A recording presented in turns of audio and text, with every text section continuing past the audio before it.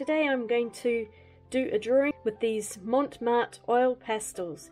I bought them recently and you can see the art haul video that I did during February if you click on this little link up here. And I've been wanting to try some oil pastels out for a while, and I do have a couple of small sets of Sennelier crayons, but I haven't really used them that much, and I thought I kind of want to just get something that's not too expensive, that if I make a mess out of, it's not the end of the world. So I saw this, I got the biggest set that I could find, which was 48 colours, because I always enjoy having more colours than I need. And, oh, just let me pull these out. That is totally stuck. Give me a minute, I'll pull them out the other end. Okay, that took me a while. So here we go. We have 2 lots of oil pastels. What gives me hope is that they actually have names on them. Sometimes I find if you get something that's really cheap and nasty, it won't have any names, but this one says indigo, although it looks quite purple to me, but purple, violet, lilac pink, turquoise green, blue, celeste. Okay, that's an interesting name. Cerulean, cobalt blue. Alright, so these are the crayons I'm going to use today. I really am not very confident with them, and I don't have much experience. I have looked at a few YouTubes and other information online, but really I just want to get into it. The best way I learn is just to jump in with both feet most of the time. My picture today that I'm going to be drawing, I just did a quick little printout, although it's not the greatest copy. It's a photo of a Scarlet Macaw. I took this photo in 2015, I think, and I've linked it in the bottom. I've actually uploaded it onto my Pixabay account, so it's free for you to use. You can download it and use it as you wish. And if you want to follow along, I am going to be speeding up the drawing probably because it is going to take quite a long time to do. But if you want to have a go at drawing this or painting it, please feel free to do so.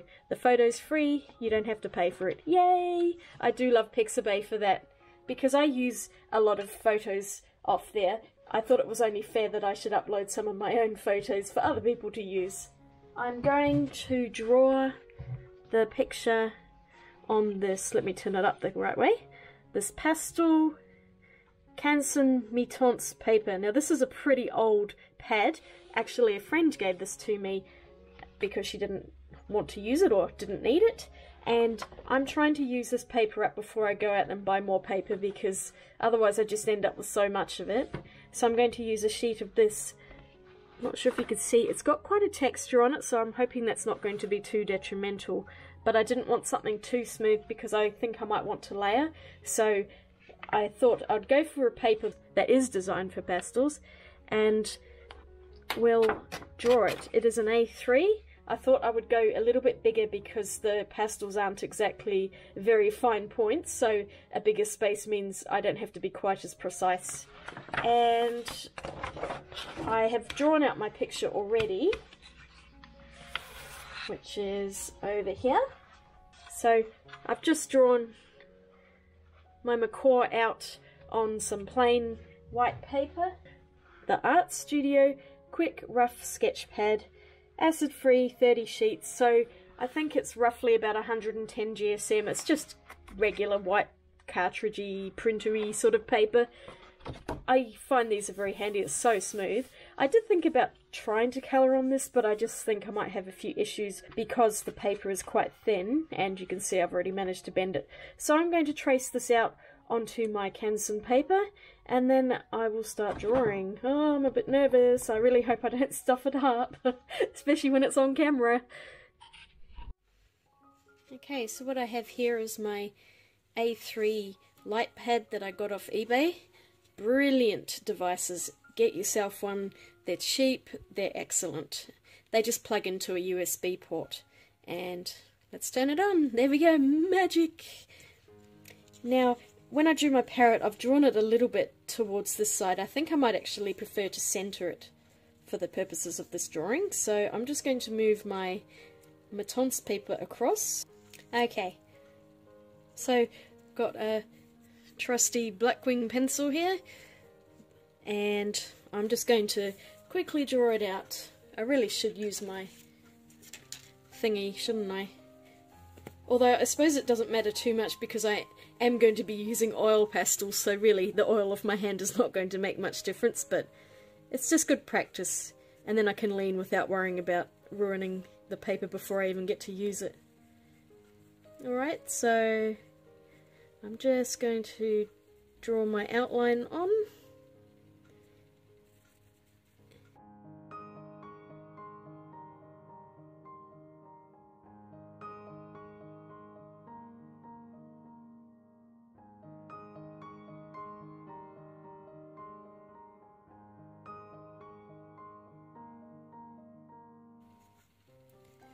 When I draw my final outline, I try to do long, smooth strokes with the pencil rather than like sketchy lines like that. Otherwise, when you finish the drawing, you're going to have this sort of really sketchy look, and it's not really ideal, unless of course that's the look you're going for.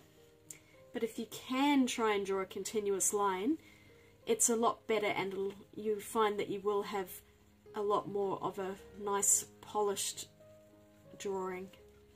Obviously when you're sketching out something to begin with, it doesn't really matter, but I have been trying to not do that in my final outlines. Tracing like this is really good for helping your precision. Oops, and I just bumped it and lost it a tiny bit there. I should have stuck it down, but I didn't. So yeah, can you see I just turned the light down a little bit on that? Let me just show you. If you touch this one, it brings the light up or down, so it's pretty cool. I like this one a lot. I think I only paid about $16 for it. It was about $40, but I had a discount voucher from eBay, so I used it to buy this. I've got an A4 size as well, because I find with this one, if you put if you just want to trace, say, an A5 or an A4 page, you have all this really, really bright empty space, and it just destroys my eyes. I've got very sensitive eyes to light, so I prefer it when I can cover the whole thing with paper. So that's why I decided that I wanted an A4 as well as an A3 size. The A3 size is fantastic for larger pieces though. It is excellent. Okay, getting to the end of this. That eye, as always, the eyes are, I find, the most difficult thing. I tried very hard to get it in the correct placement. It's probably not exactly right, but I think it should be okay for this drawing. And just get that pupil in just so I can see where it is. These lines here are actually lines of the red feathers, if you see on the photo. And there we go. I'll just add in those little extra lines just for guiding. Okay, and I am good to go. Okay, here's my finished outline.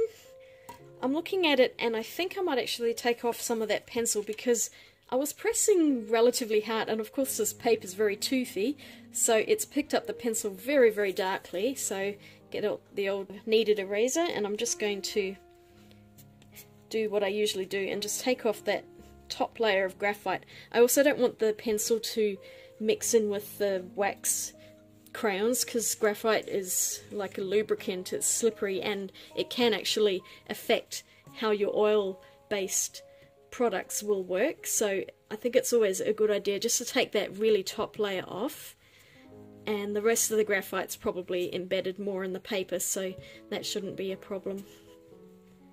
You know what the worst part of the drawing is starting? It's so hard sometimes to know where to start, and I've been thinking about this one. I always have that dilemma as to whether I should do the foreground first or the background first. And I think with this one I am going to do the background first, and that is because, if I just quickly whip out my little printout here, you see how blurry the background is? So because when I photographed this I just wanted the bird in, I shot on a very shallow depth of field, so only the bird was in focus, and just the rest of it, all the green leaves and trees around it, were nicely blurred. So I think what I'm going to do is the blurry background first and then draw the parrot on top so it kind of comes out towards us and hopefully gives that nice 3D effect. So that's what I'm going to do. I'm going to go for them. I may choose other colours. I might go a little bit of this, what is it, the turquoise as well. So that's what I'm going to do. I'm going to start with the background and hopefully manage to make something that isn't a complete mess. Wish me luck! I eventually got started and I just began by scribbling out different colours onto the page. I started with the darker and kind of went to the lighter.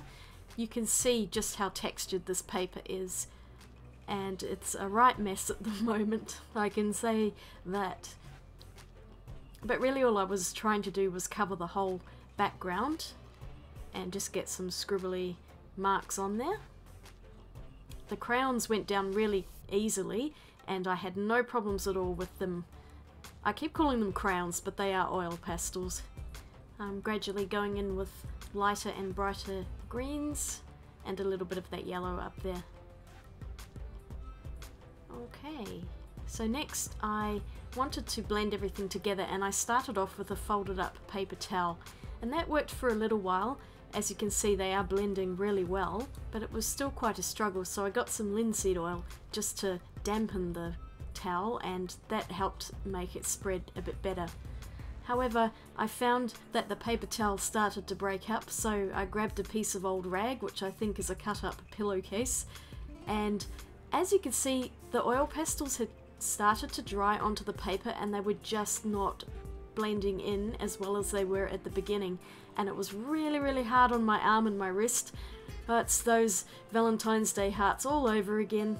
I just found it quite difficult, so in the end I just gave it a quick little scrub over just to cover the whole thing, and then I decided that it was just going to be too hard to continue using the rag to blend, so I went over a bit more to add another layer of oil pastel on top just to get a bit more wax or oil onto there.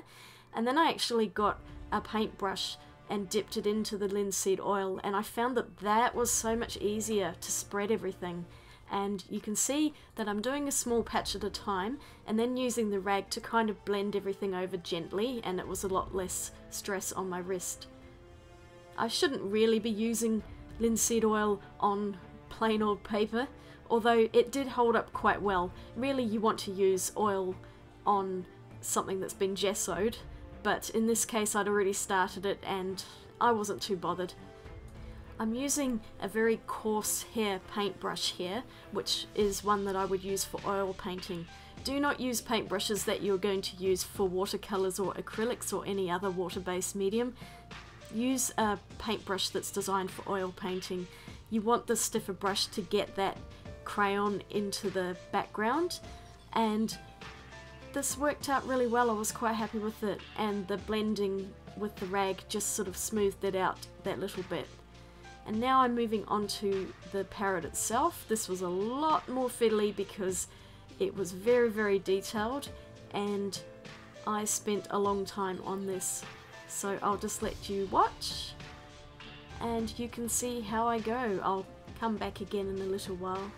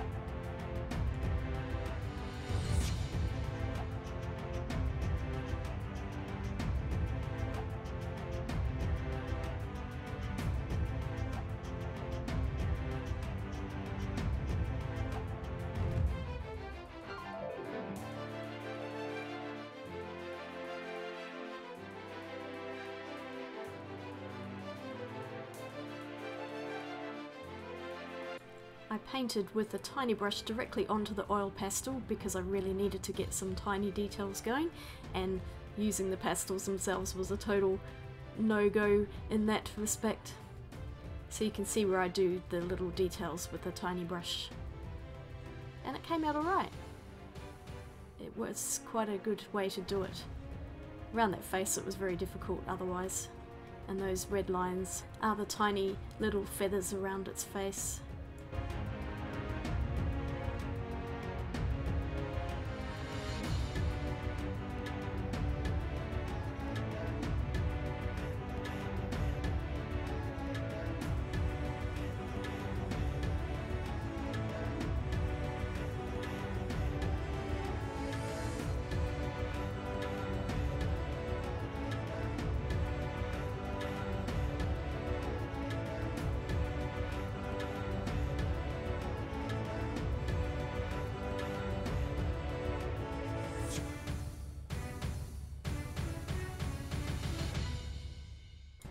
I'm pretty much doing the same thing as I did on the background, starting with the darker colour and moving outwards to the lighter or the greener colours.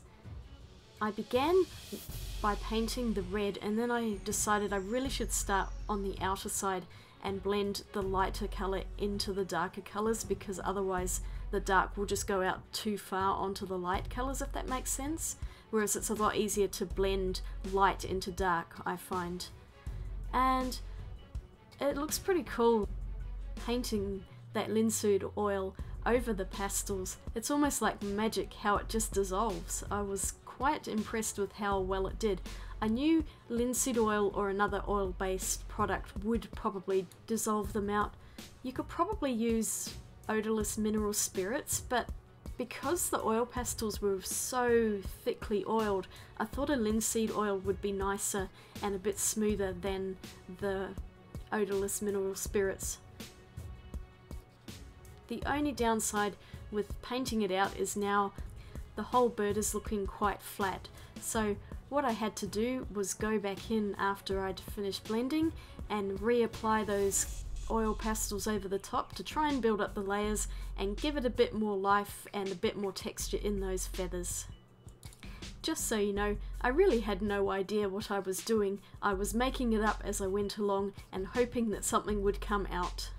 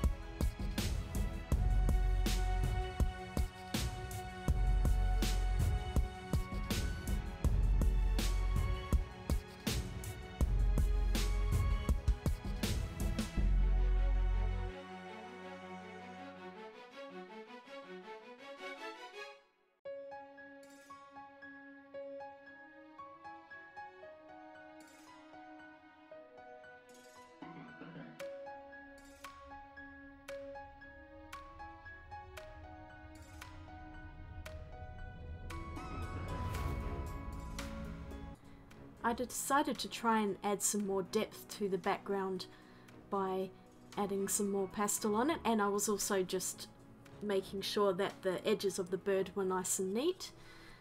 I still had quite a lot of texture on the background, and as you'll see, I never really got it out. I tried, but it was kind of lifting the bottom layer, and after a little while I just decided that I was going to leave it as is. But here you can see me blending out what I can here, and then I move on back to the macaw.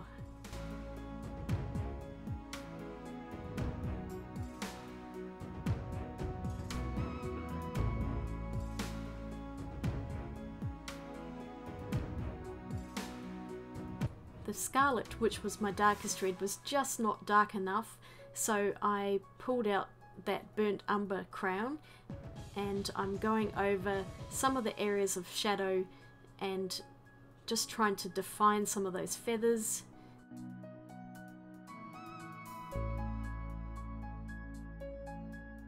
And then I'm adding some of the white pastel just to get a few highlights into the bird.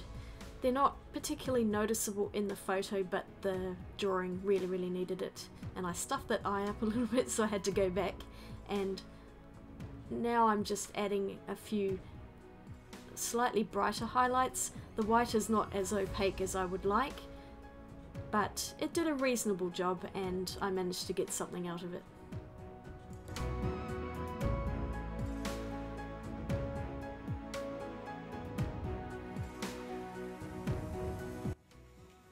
Okay, so I've gotten to a point on the macaw where the crown is really just starting to come off a lot more, like you can see bits and pieces, and I don't want to put too much more on because it's all coming off onto my hands. I mean, they're disgusting at the moment. Everything is waxy. I probably could do more on the background, but I don't think I'm going to get rid of this texture. I think if I did another piece, I would try it on much smoother paper, because this one you can really see the texture coming through, and I don't know, it's not a bad thing, but I would prefer it to be smoother. But this is what I got with my paper that I used. The colours are really bright, and I enjoyed using them, but it was pretty tough, so I don't know. It's not the worst thing I've ever done in my life, but maybe I will try something like this again with different paper and see if I can get a better result.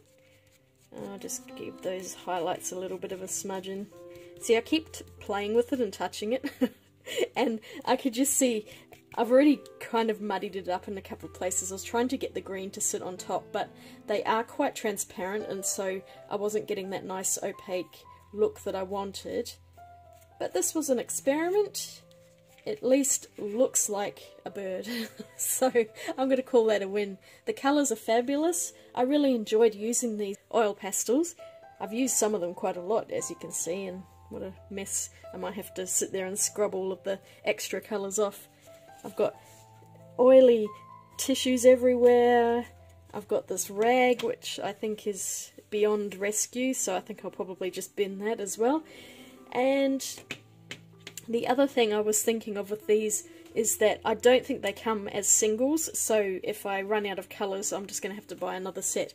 But the good thing is that at least they're cheap, and you can get smaller sets, so hopefully the colours I run out of will be in the smaller sets. But that's all for today. I hope you've enjoyed this. Maybe you can come up with something better than my drawing. If you do, please let me know. Tag me on Instagram. I'd love to see what you come up with. And I hope you all have a wonderful day. Thanks again for watching. I'll swatch you later. Bye!